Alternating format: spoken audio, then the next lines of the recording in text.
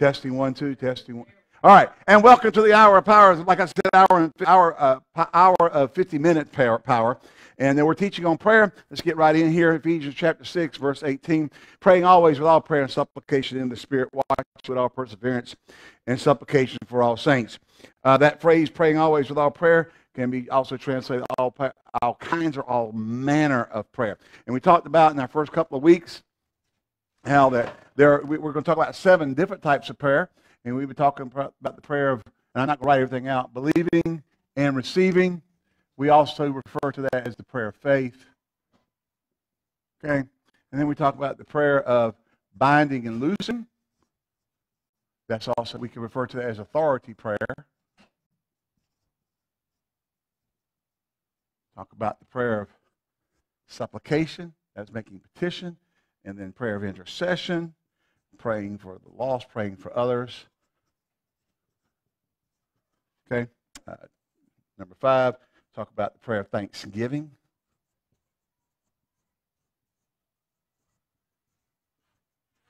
Number 6, prayer of worship or adoration. And number 7, prayer of consecration, dedication. Okay, and we kind of talked about that these were heart prayers. You know, please don't write me and say every kind of just these deal with our heart toward God, our submission, our heart towards God, heart prayers. This is this is believing for others, and this is life. This is living. This is how we live. Okay. So we started out with the prayer of believing and receiving, the prayer of faith. We talk about that a lot. You know, what things shall you desire when you pray, believe that you receive them, and you shall have them. And so that is what we commonly call the prayer of faith. We kind of like to separate it just a little bit, make it clearer, because all prayer should be prayed in faith. However, the prayer of believing and receiving is the prayer of faith, because Jesus tells us in Mark 11, 22, 23, and 24. And then secondly, we wanted to kind of get into the prayer of believing and binding and loosing. You know, Jesus said, whatsoever things you bind on earth and shall be bound in heaven, whatsoever you shall loose on earth shall be loosed in heaven. And when we look over into 2 Corinthians chapter 4,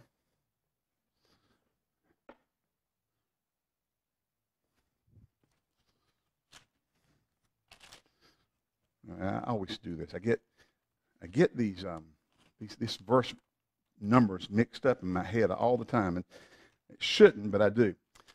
2 Corinthians chapter 10, verse 4. I want to say chapter 4, verse 10. Good scripture, but that's not what I'm talking about. Chapter 10, verse 3, for we walk in the flesh, we do not war after. For though we walk in the flesh, we do not war after the flesh. For the weapons of our warfare are not carnal, they're not natural. So we get into this, we start talking about, so 2 Corinthians 10, 3 through whatever we stop, all right? So the carnal, natural. They're not natural. We're not fighting a natural battle, okay? This is spiritual.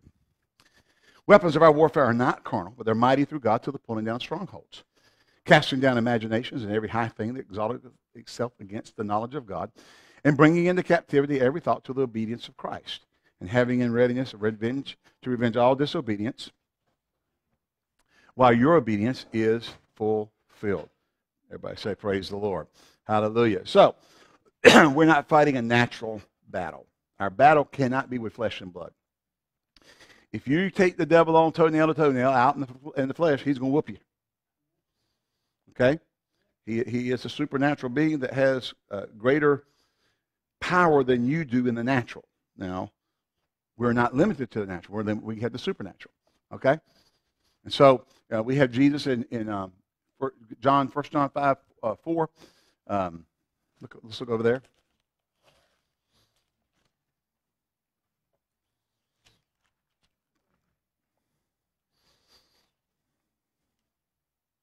Sorry, 4:4.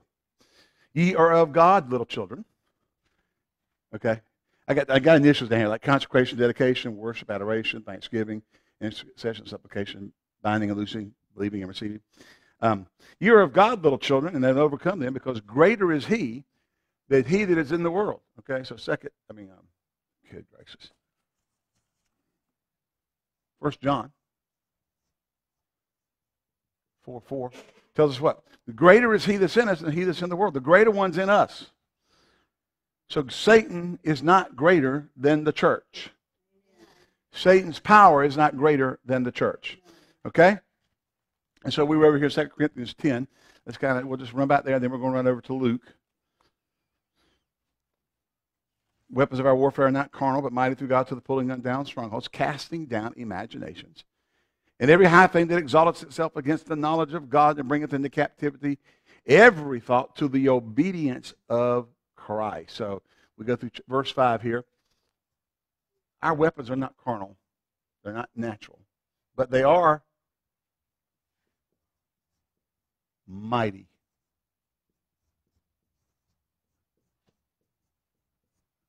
Through God. They're mighty through God. Okay? 1 John 4:4. Greater is He that's in us than he that's in the world. The greater one is in us. Okay? The greater one is in us. Greater is He that's in you than he that's in the world. So, according, we come to 2 Corinthians and we find, remember Jesus says, whatever you bind on earth shall be bound, whatever you loose on earth shall be loose. We're talking about authority prayer. Let's go to Luke chapter 10 at this point.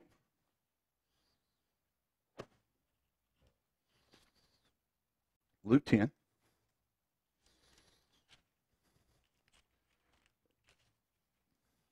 And we'll look down here around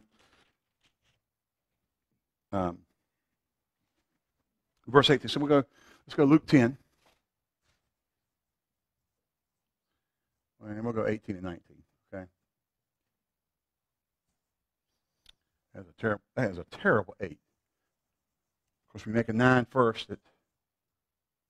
Okay. And he said, I beheld Satan as lightning fall from heaven. Behold, I give you power to tread on serpents and scorpions, and over all the power of the enemy, and nothing shall by any means hurt you. Now, this is, of course, in the King Jimmy. Obviously, not the 1611 King Jimmy. We wouldn't even be able to hardly say it. Okay? But the King Jimmy here. And King Jimmy says, behold, I give you power over all the power, over the power of the enemy. Does anybody know who the enemy is? Satan. All right? Satan. All right? He is the enemy in his kingdom. My margin even has this here, but when you study this in the Greek, we have two different words for power here in Luke 10, 8, 19. We have two different words for power in the Greek. Okay? In the Greek, the first word, behold, I give you power. That which Jesus gives us, okay, is exousia. This word does not mean might or strength or ability. It means authority.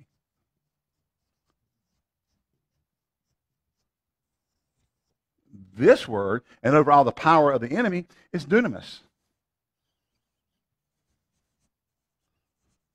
Now, this word means miraculous power, might, and it's supernatural. So, God says in His Word, Jesus, the head of the church, comes and says, behold, I give you not dunamis, I give you exousia, over the dunamis of the enemy. Now, here's one beautiful thing is, there is no authority left for Satan. Jesus stripped him of his authority. Remember, Jesus may show them openly, triumphing them over in it. Okay? made a show of them openly, made a spectacle of Satan. He took back Satan's authority, and then he told the church, go in my name. We'll get to there in Matthew 28. But so here Jesus says in Luke 10, 18 and 19, behold, I give you exousia, I give you power, I give you exousia, I give you authority over all the dunamis of the enemy, and nothing shall by any means hurt thee. So Satan does have an element of power. He does. You're a fool if you don't think he does. If you stick your head in the sand and go, drop kick me, Satan, through the goalpost of life, while you're sitting there going, he ain't got no power, he ain't got no power. He going to put your head where your feet was 2 seconds before. Okay? Hi, Don. And so, we have here Jesus saying, I give you exousia, which is authority. Now, what good is authority? Well, a police officer can walk out in the street with his badge on, his uniform. Cars can come down the road. He can stand up and say, stop in the name of the law, and you'd better stop. Now, he doesn't have the actual might to stop that vehicle, unless he's wearing a cape with a big S on his chest. Otherwise, he can't stop the vehicle. Okay? No, he has what? He has exousia. He has authority to tell you to stop.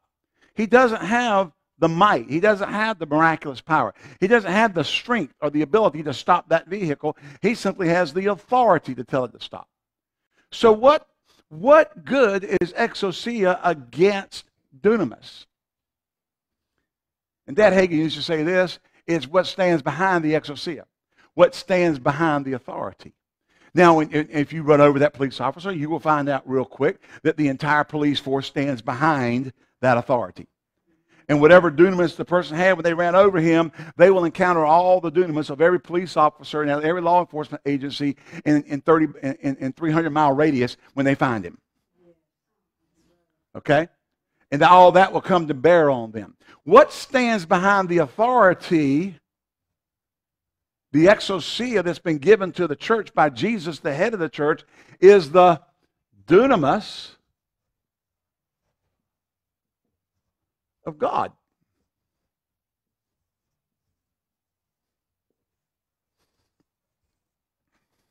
All of God's might, all of God's power, all of God's ability, all of God's strength, all of God's supernatural power stands behind the authority he gives to the church.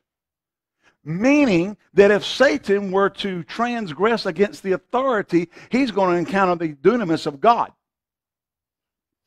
He's already done that once.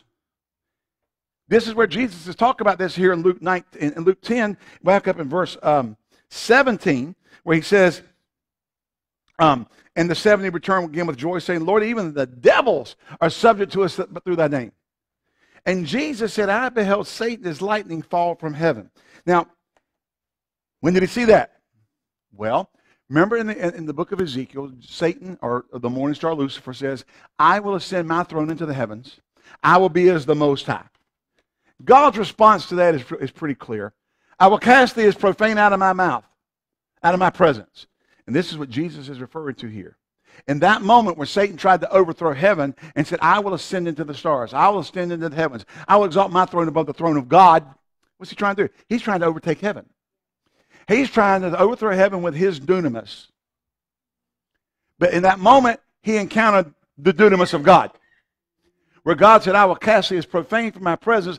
And Jesus said, I beheld Satan as lightning fall out of heaven. What's he give us? He's given us a visual that Satan left at the speed of light.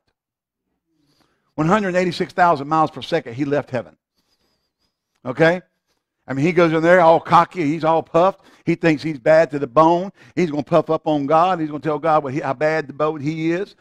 I'm taking over. I'm running this place. I got 30 angels all come with me. And says, I'm taking over. And God says, out of here. Boom, he's gone. Because his authority is greater than Satan's dunamis. Because his dunamis stands behind his authority. So, Matthew 28. Matthew 28. Verse 18. Or get down here at the end of the chapter anyway. Matthew 28.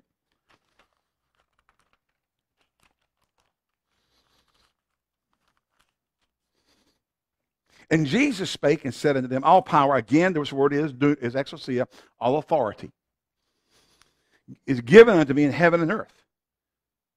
Therefore, You go. Go ye therefore and teach all nations, baptizing them in the name of the Father and the Son and the Holy Ghost, teaching them all to observe all things whatsoever I've commanded you, and lo, I'm with you always, even unto the end of the world. Amen. So, it's interesting when Brother Kenyon was writing his book on the wonderful name of Jesus. And if you don't have that book, it's an old book. You can find it from Kenyon Gospel Publishing. There's not a book he's written I wouldn't recommend. Okay? That Brother Hagin wrote the book, the name of Jesus, which was used, he used heavily with permission and credits the Kenyons with the use of the wonderful name of Jesus. In that seminar, he taught at Rhema back in the 70s, late 70s. Okay? And the book, The Name of Jesus, came out of that. But the wonderful name of Jesus, what Kenyon wrote, in that book, he talks how he was teaching on the name of Jesus one day. And he was reading along this line, and there was a lawyer in there. And he's reading along, and he came up to me after the service and said, Brother Kenyon, did Jesus give the church the power of attorney to use his name? Well, he said, well, sir, you're a lawyer. I'm just a layman. I'm a preacher. He said, you tell me, did he? He said, well, if language means anything, he did. He said, Jesus declared that he had all authority and then turned around and said to the church, you go in my name. Jesus delegated through his name. So our exousia, our authority is vested. I'm trying to talk German this night. Vested. Okay. Vested. Vested. I'm just being funny, guys. Don't get uptight. In the name of Jesus. Now, when we get talking about power of attorney, we can get into some really pretty, beautiful, glorious revelation here. Okay? So the authority, Jesus said in Matthew 28:18. We'll put that up here, Matthew 28:18. And if we go over to Mark 16, 18 through 20. Okay? Power of attorney. So we get, I'm just going to put P-O-A, okay? Power of attorney. Jesus gave the church power of attorney what? To use his in my name. In my name. In my name. I've got all the authority. Heaven stands behind it. And in my name you go. If, say, and this happened, I was on a mission trip one time and Janie was having to do some, we had to do power of attorney for us. She was helping her sister buy a house while I was out of the country. I mean, there were several mission trips there in the back in the 90s I went on. She was always doing something while I was gone. Buying something. I mean, all kinds of stuff was going on. I'm out somewhere out on the other side of the world doing something, and I'm calling home, when I can get a line home. And they're telling, well, we did that. What? I leave the country for 2 weeks. And what? Okay. I come back and sister's bought a house, All right. But say I'm leaving going to Estonia, which is I'm going to do. And say I'm going to Estonia and going to go preach with Ken Kasich there in Paida, and go see some of the churches I've been in all around the nation, and in Tallinn and out in Narva and all the different places there in Estonia and minister. And I'm leaving, but right in the middle of leaving, we have we're closing on a house, we're refinancing the house or whatever, and right in the middle of my trip, closing is going to come up. And obviously I can't be there to sign the paperwork. But I can go down to the bank. I can sign a power. Now, you can sign a limited power of attorney or a power of attorney. Now, Jesus gave us limited power of attorney. What? You can't use his name to overthrow heaven. But you can use his name to do anything his word tells you to do. Okay? Whatever he told you could do with that name, you can do with that name. That's why we go to Mark 16. And these signs shall follow them that believe in my name. They'll cast out devils. They'll take up serpents. If they drink any other thing, it will not harm them. Okay? They'll speak with new tongues. They'll lay hands on the sick and they shall recover. Okay? What did he do? He told us what we could do with his name. We have power over the enemy. Behold, I give you power. Remember back over in Luke. I give you power, exousia, over all the dunamis of the enemy. We do it in his name. It's been vested in us. We have the authority to use his name. Can somebody say glory? And we as a church have received that right to do that. So if I leave the country, I can sign a piece of paper, I can go down to the bank and have it notarized and have them watch me do it. And say I give Janie Glisson Taylor the right and the authority to sign in the stead of in my absence and in my stead to sign my name is a legal binding resolution that I agree to the terms of this contract. And I can come back and come in and go to the bank, 3 weeks later and go, what is this? I didn't sign this. I ain't paying this. And they'll pull out the other piece of paper and say, Mr. Taylor, but you signed this. It's legally binding. This is a legally binding contract. Jesus gave the church a legally binding contract to have exousia, authority over the enemy. Satan has to obey the authority we have because when we say in the name of Jesus, now don't freak out. It's just as if Jesus Christ was himself standing there and he said it. It's the power of attorney. There is no difference between you saying, in the name of Jesus, I bind you, Satan, command you to cease and desist in what your operation is right now, according to the Word of God. Then Jesus comes and says, Satan, I command you to cease and desist in your operations. Not that I'm Jesus, but he gave me the exousia. He gave me the authority in his name to act in his behalf in the earth. Remember, Jesus told the church, the works that I do shall you do, and greater than these, because I go unto my Father. Amen. Amen. And so we have here, we have this power, we have it over Satan, but the church still acts like that Satan is the Wizard of Oz, and we're the cowardly lion. Looking for our heart. No, that's the tin man looking for the heart, right? The lion's looking for courage. Yeah. All right? Okay. And so we have us all running around. Oh, Satan's going to do this. Oh, he's going to do that. Oh, what am I going to do? Like Brother Hagin was talking one time. He was out there in California, and they were back when they had an outbreak of Spanish flu back in the 40s or 50s. Terrible outbreak of flu. They had high school football games we played one night, and one team, every one of the players were homesick with the flu. The other team, only one player wasn't homesick with the flu. The entire two football teams were sick with the Spanish flu. And they were standing around after church one night, and Brother Hagin was talking to a group of ministers. He said, well, I'll tell you one thing, I'll never get the Spanish flu. And he said, one of the ministers stood there and got all reverent and said, Brother Hagin, I wouldn't say that if I were you. He said, why not? Don't you know the devil might hear you? He said, that's the very dude I want to hear me. I want him to hear me. Amen? I want him to know that I'm saying I'm not going to get the flu because I have authority over him. Go away. Praise God. And I was getting ready to ramp it up and preach. Glory to God. Hallelujah. There we go. All right. He said, God was almost reverent of the devil, afraid that he might hear you say something. This is where the church has lost sight of our exousia. We sing songs. We got the power in the name of Jesus. We got the power in the name of the Lord. Though Satan, we do all that and walk outside and start acting like the devil's going to whoop us before we can get to the car. That Brother Laverne's in there singing, and we're all shouting, hallelujah. Go on, Brother Laverne, hallelujah. Come on, Sister Edith, join in there. Oh, yeah, we're having us a camp meeting here tonight. And before you can get to the car, you're out there going, oh, my God, what are we going to do? The devil done stuck his ugly head up. Cut it off. Put something on him.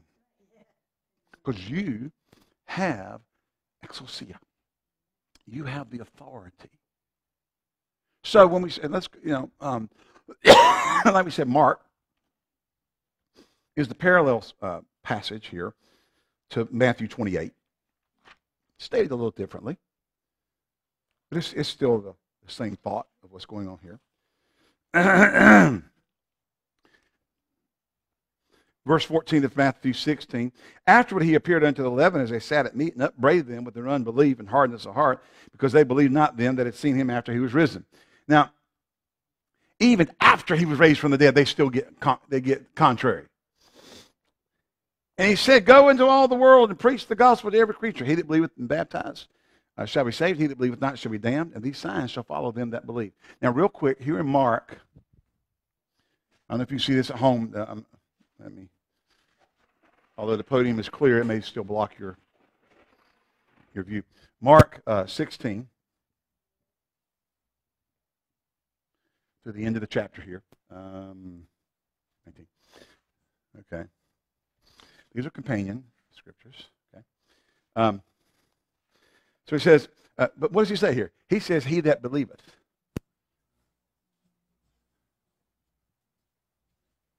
Now, you know what most people read here? He that believeth is baptized. And these signs shall follow them that believe in my name. What they say is, they look in here, and it says, and these signs shall follow them that believe, but here's what they hear. And these signs shall follow the apostles. That's what they hear. That's what their theological filter says to them. That's not what it says. It doesn't say, and these signs shall follow the apostles. It says, go preach the gospel to every creature. He that believeth and is baptized shall be saved. He that believeth not shall be damned. And these signs shall follow them that, not the apostles, them that believe. It'll follow them that believe. The delegation of the name of Jesus to the church was given to everybody that believes. Every believer has the right, the exousia, to use the name of Jesus. Because we do not wrestle against flesh and blood. The weapons of our warfare are not carnal, but mighty through God. They are not carnal. They're not natural. They are mighty through God to the pulling down of strongholds. We wrestle not against flesh and blood, but against principalities, powers, mights, dominions, rulers of the darkness of this world. Spiritual wickedness in heavenly places. Our battle is spiritual. We've got to stop trying to fight it in the natural. What's our number one means of natural battle? Anybody know what it is?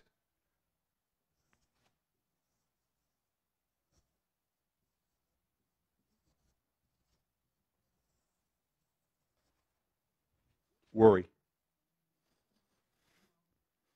We think by worrying we're going to fix something.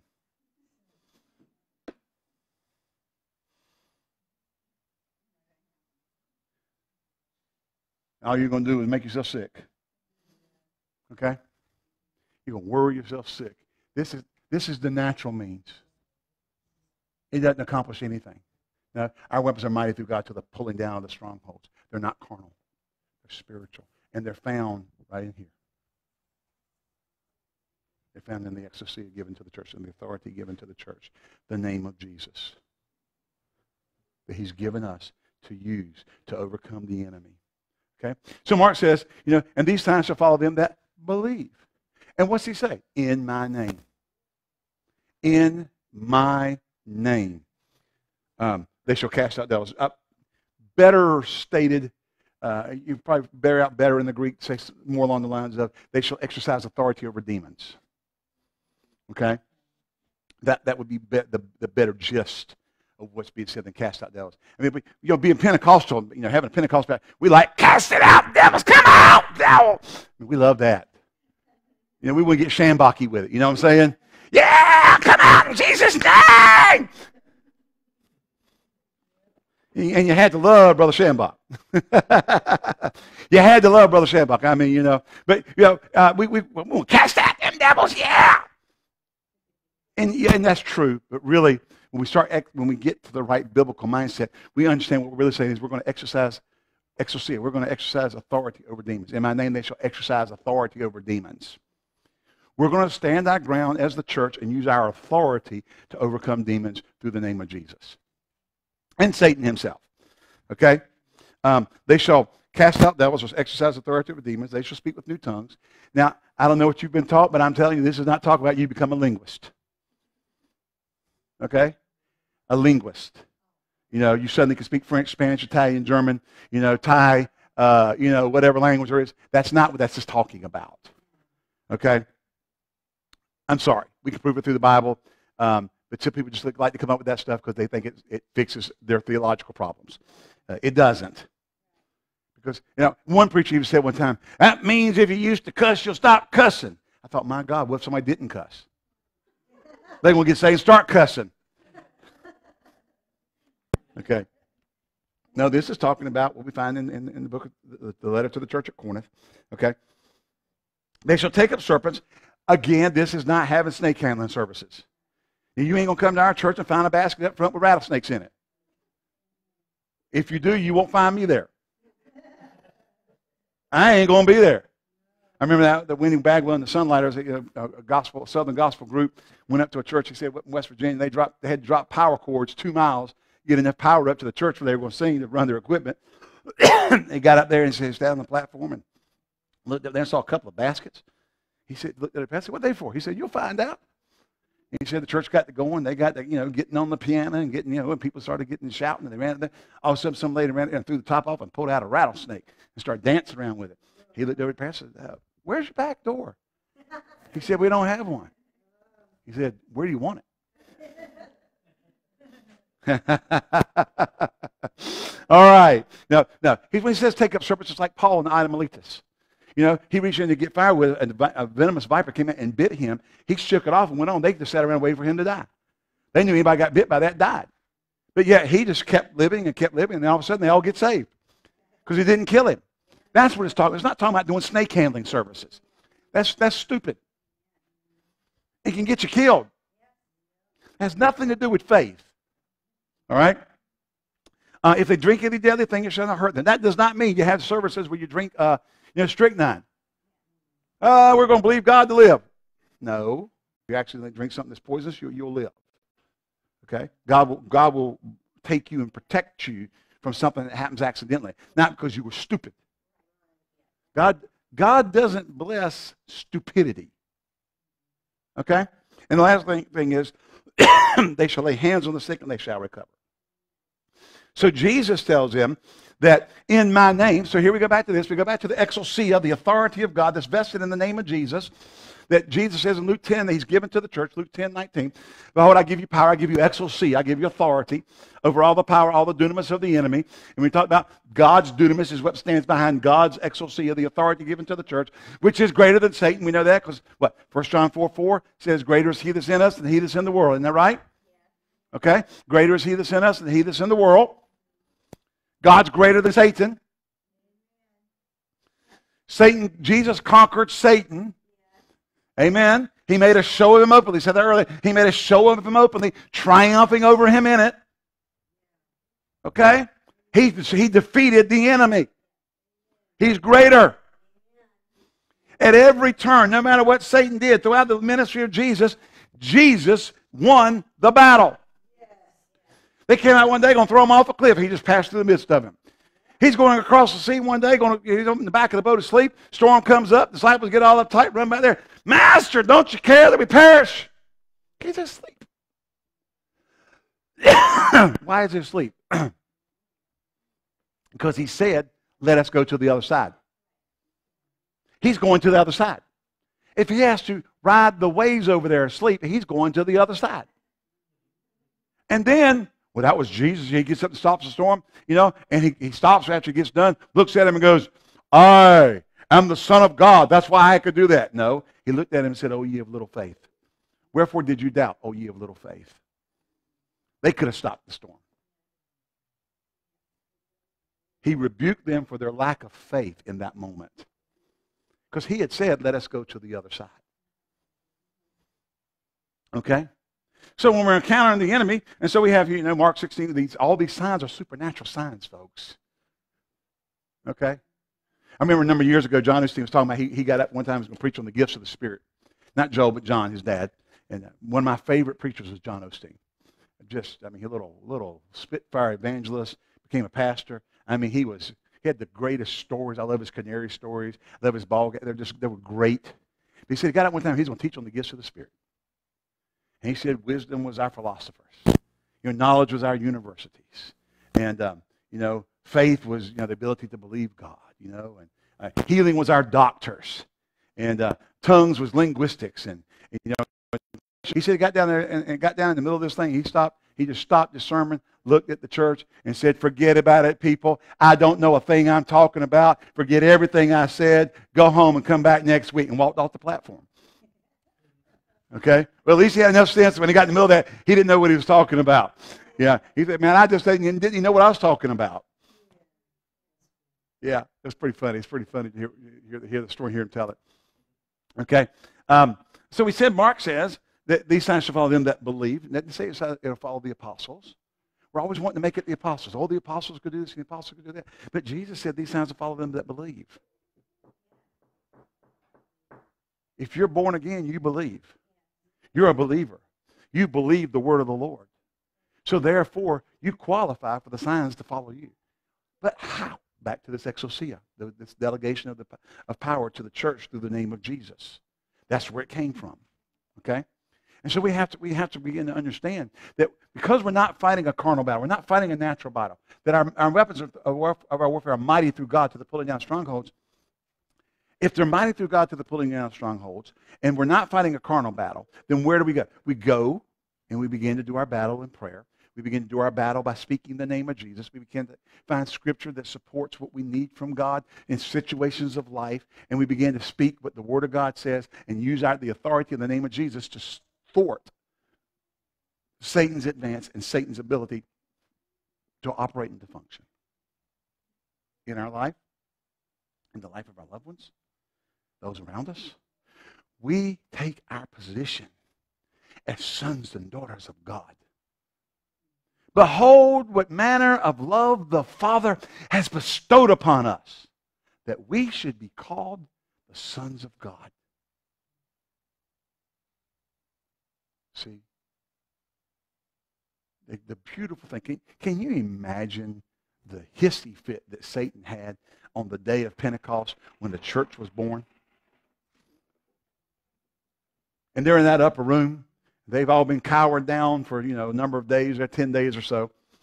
And they're all cowered down. And then suddenly a sound came from heaven as of a mighty rushing wind, and filled all the room where they were sitting. There appeared unto them cloven tongues like as of fire, and they were all filled with the Spirit, began speaking in other tongues, and the Spirit gave them utterance. And then they stumbled out of that upper room, and Peter walks out there, and all of a sudden this great crowd shows up, and he preaches this 15-minute sermon and gets 3,000 people saved.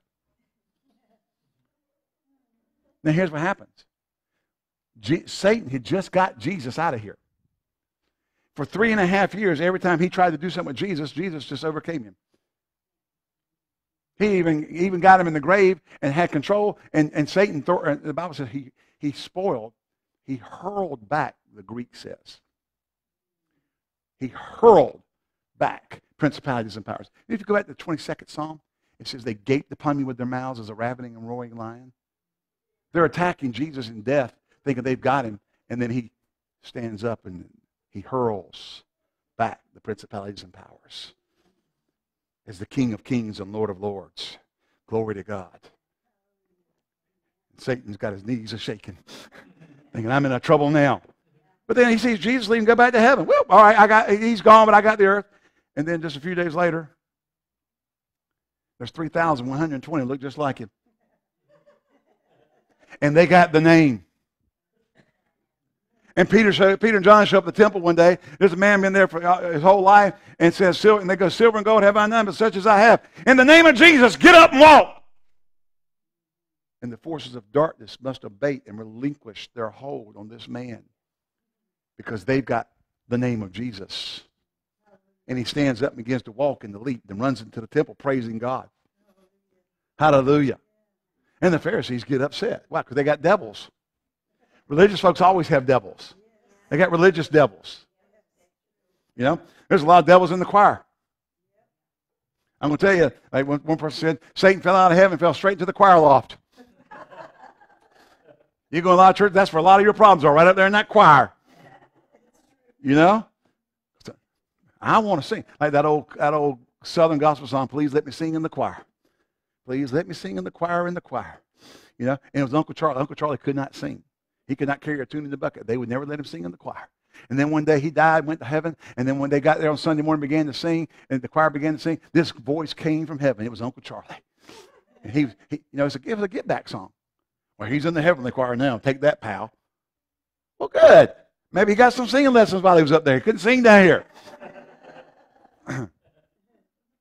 mean, if you want to make a glad racket, do it on your own time. Amen. Nobody wants to listen to something that's, horrid. Well, as long as your heart's right. Well, let's try that when they start building your house. Well, they're a Christian and their heart was right. Yeah, but the rafters are at 36 inches instead of 20, at most 2 foot on center. Usually 18. But, maybe in some structural engineer they might be 24. Okay? Or your floor joists, 18 on center. 16 on center, 16. Okay, 16, 32, 48. Okay, so 16. But you go there, my father-in-law built the cabin, and when we got ready to put the insulation in the roof, those guys were at 19 on one, 14 on the other. They were off back and forth all the way. The only time they hit it was every 4 feet. They hit the 4 foot mark right.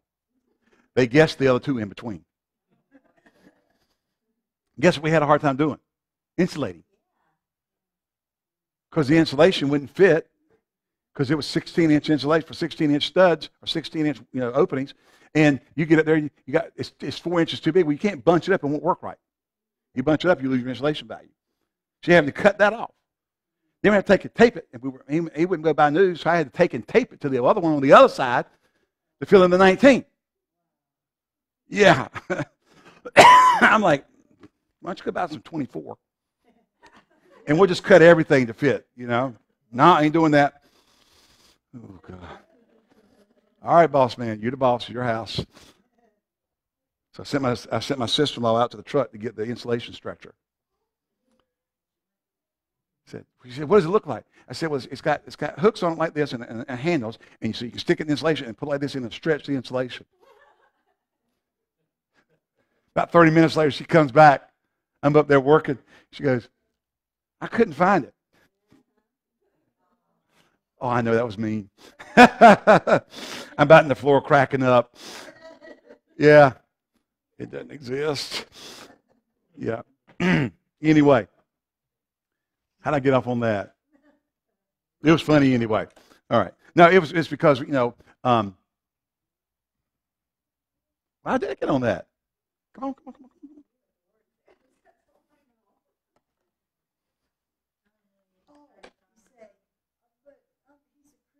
Yeah, he's a Christian. He can sing. I don't want Christian. Listen, I don't want Christian heart surgeons because their heart is right, cutting me open and doing stuff in there if they don't know what they're doing, or if they're not good at what they do. Don't want a Christian brain surgeon because he's a believer operating on my head if he's not good at what he does. But his heart's right. Why does it come to the things of God we'll accept less? Because their heart's right. Then let your heart be right in the things you can do. And be a blessing where you can be a blessing. And let those who have those gifts or talents use those for the Lord. And you appreciate what they do. And then you let God use you where you are. You could be one of the best organizers on the planet, and and you go look at their stuff, you don't want them organizing a junk drawer. All right? Okay. All righty. So, did y'all get anything out of this? Prayer of binding and loosing. We bind the enemy. We loose. We didn't really get into God's part. We loose God. We bind the enemy and we loose God. Okay? All right. Praise the Lord. Thank y'all for joining us this week here at Faith and Victory Church. I saw a couple of high school friends, and we're just really glad that y'all guys joined in. And bless you for joining us and being with us tonight. And I trust you have a good week. Trust this minister to you. And join us again next week as we dive back into here. We will be taking Thanksgiving Wednesday off. So in 2 weeks we won't have service because the community center won't be open. So we won't be able to use this room for our midweek service. Okay? So until we meet again, don't forget also Sunday mornings we're here at 11 o'clock. Until we meet again, God bless you. Remember that this is the victory that overcomes the world, even our faith. Until next time, bless you.